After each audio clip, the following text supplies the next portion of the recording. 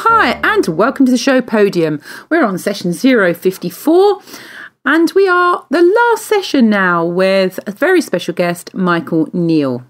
So let me introduce you to Michael Neill. He is an internationally renowned transformative coach and the best-selling author of 6 books, including Creating the Impossible, The Inside Out Revolution, and The Space Within. Michael is often described as the coach's coach and commands extraordinary respect within his field for unleashing the human potential with intelligence, humour and heart. He has spent over 25 years as a coach, advisor, friend, mentor and creative spark plug to celebrities, CEOs, royalty and people who want to get more out of themselves and their lives. His books have been translated into 18 languages, and his public talks, retreats, seminars and online programs have touched and transformed lives at the United Nations and in over 60 countries and on 6 continents around the world. His TEDx talk, Why Aren't We Awesomer?, has been viewed by over 200,000 people.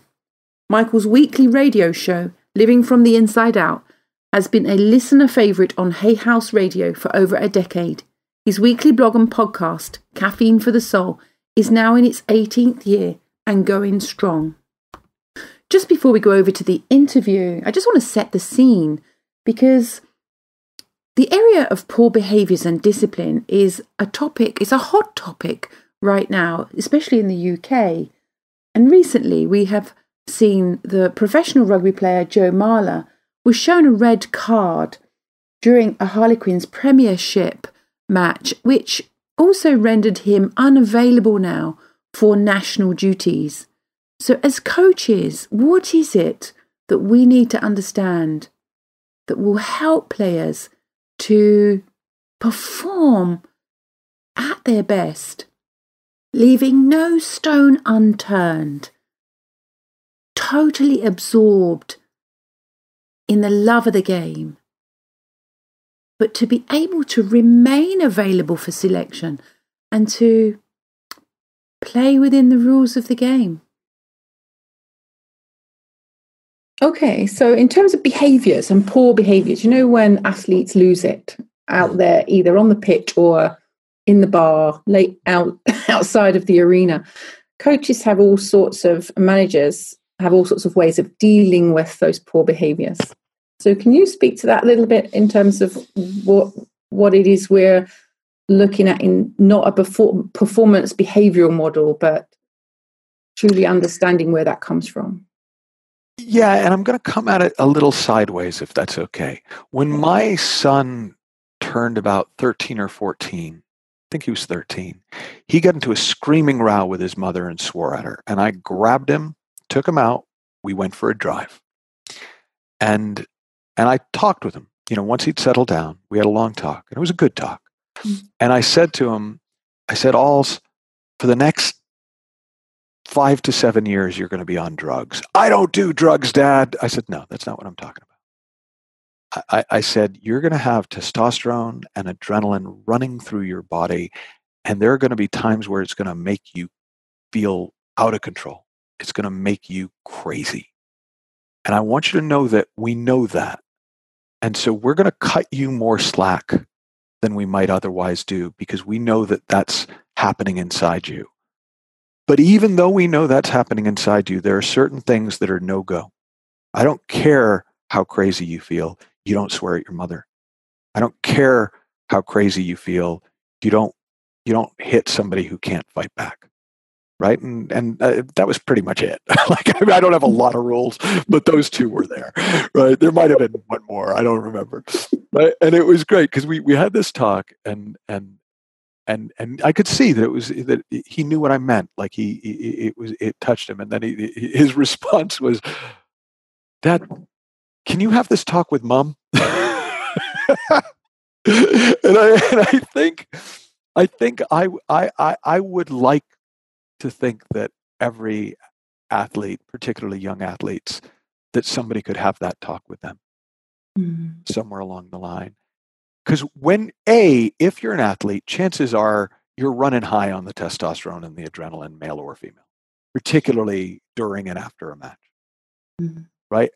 those are drugs. They have an impact on the nervous system. They heighten your sense of arousal. They heighten your fight or flight impulse. They heighten the sexual drive. They heighten all that stuff. Now, if I don't know that, I might not understand why I'm acting the way I'm acting. I might think that's just me. I'm a competitor. I'm fierce. I'm a man. I'm a this. I'm a that. And it will feel like I have to behave certain ways. If I know that that's going on inside me, but it is not me, then I can take that into account, and I know when to walk away and when to move forward. I know when to leave the bar. I know when to not hit send on my drunk email or text or whatever, right? If I don't have that perspective, then I'm going to do my best, and maybe because I'm trying to be really disciplined and I know how disappointed coach will be and I want coach's approval, maybe that'll control my behavior, but it won't in the extremes, and I'll just feel bad about it. The understanding will help me a lot more. But if I don't have understanding, guilt and shame will do something. Okay. Yeah. Yeah. Great. That's really a lovely sort of addressing the whole area of discipline. So I like that. Yeah. Because so often coaches and managers get caught up in the forms of the discipline for the behavior, as opposed to understanding, well, what's behind it. And the problem with punishment and reward is you have to be able to enforce it consistently, which most managers are not in a position where they really can, because the player's getting paid more than they are. The player's more important to the team than they are often. There are exceptions, and those managers can rule that way.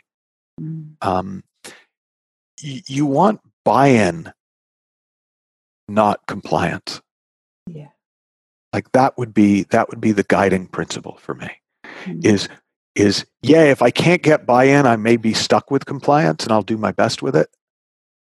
But buy-in's going to trump compliance 1,000 times out of 1,000. Yeah. When players buy into what's going on and what we're up to and how we want to do it, they're going to outperform the people who are doing it because they know that they might lose their job if they do it wrong. Yeah. Which tends to make them more self-conscious, put more pressure on themselves, and perform worse over time. Yeah.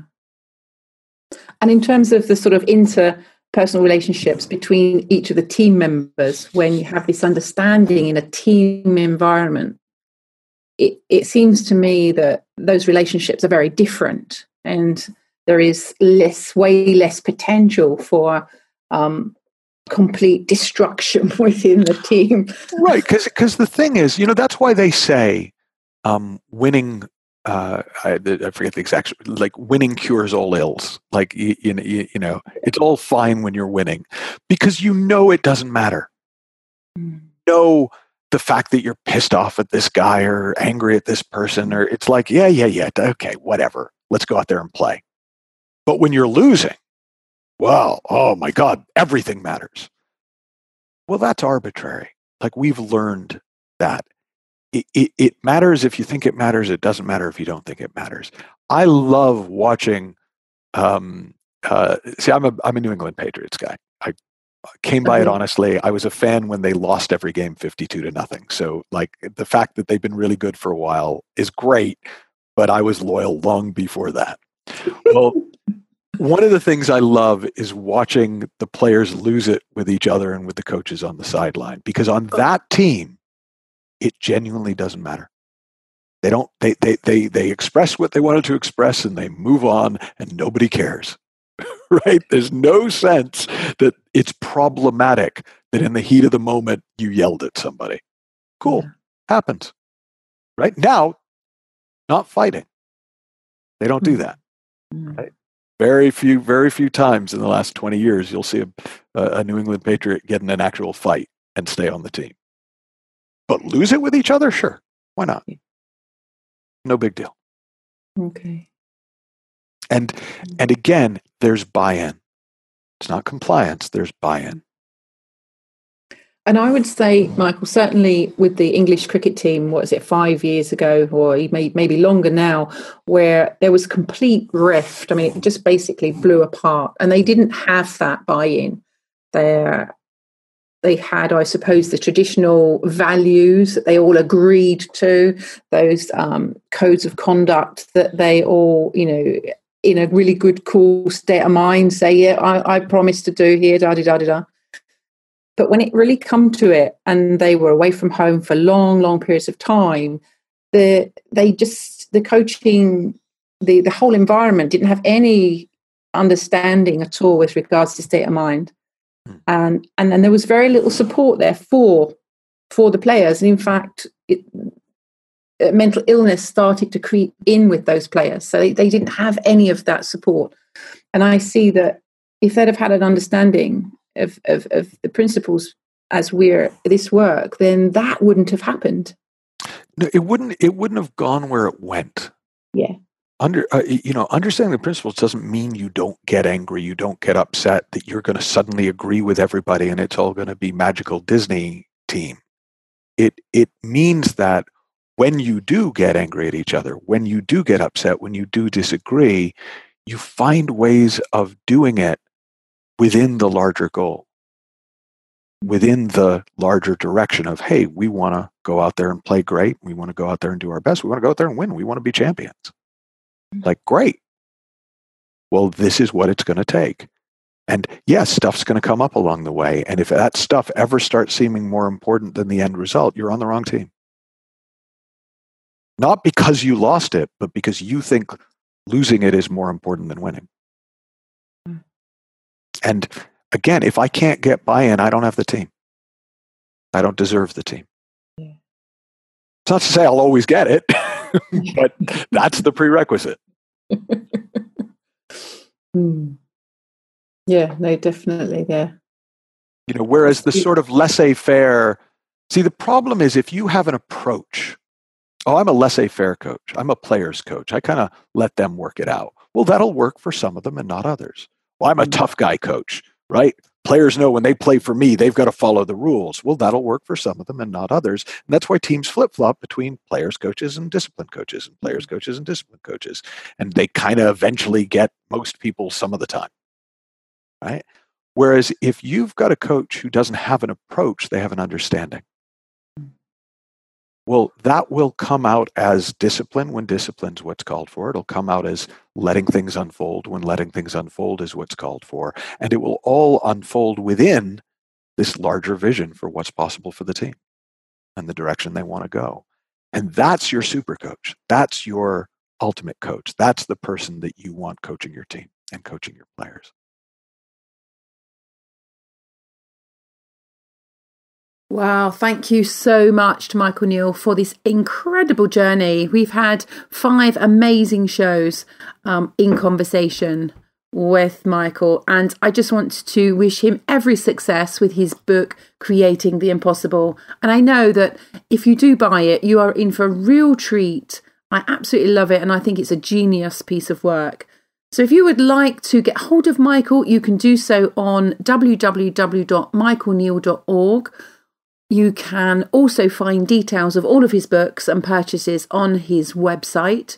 You can also find the link to buy his book on www.class-performance.com/podcasts. And the link will be underneath the link to this show. So if you would like to contact myself, you can do so by sending me an email on denise.holland@class-performance.com. And that just leaves me to say thank you so much for listening, and I look forward to learning and sharing with you again soon. Thank you. Bye-bye.